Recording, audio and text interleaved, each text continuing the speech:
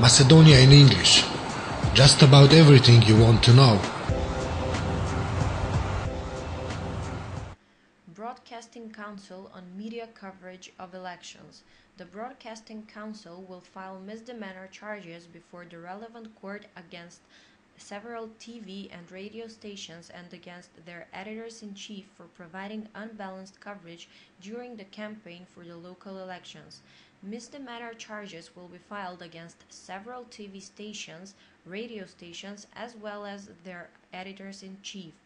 13 TV and radio stations, including Tilma, Motaveden, and Makedonsko Radio Skopje, were notified that they need to overcome the noted inconsistencies in the second round.